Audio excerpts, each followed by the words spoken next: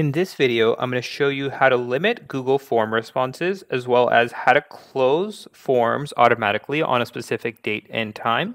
So for us to be able to go ahead and do that, what we want to do is click the three dots on the top right when we're editing our form and go to add-ons. We want to go ahead and in the search apps bar right here, search up the app called Form Limiter. As you can see, it'll be the first result. Now I already have the app installed. I'll uninstall it just to show you guys how everything will look. So once you search it up for the first time, it'll pop up with this install button. Click that, click continue. It'll ask you to just select your account and you can select that, go to the bottom, click allow and continue. And it'll let you know that Form Limiter has been installed. We can just click done and close out of this. So under limit type, it will show us a few different options for the form limiter.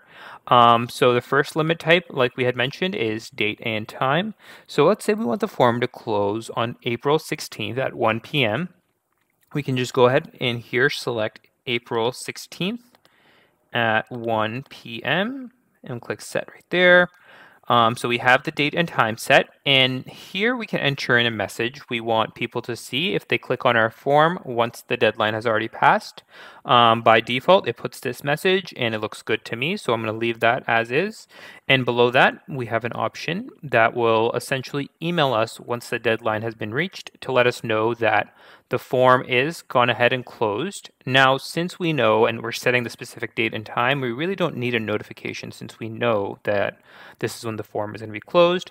So we can just go ahead and click save and enable. And that has saved. So now we know on April 16th at 1 p.m. our form will be closed and no one else will be allowed to respond.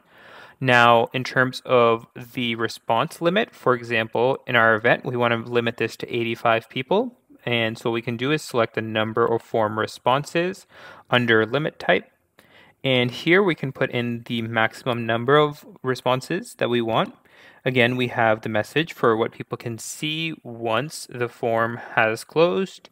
And in this case, I want to make sure that we do get a notification in our email when the form has closed, just so we know that if before a specific date and time 85 people have signed up, we want to make sure that we do get the notification. Again, we can click save and enable.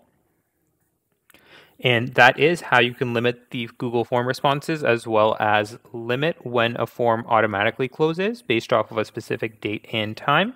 Now, if this video did help you out, be sure to leave a like down below. And if you do have any other questions, leave them in the comment and I will try my best to get back to you.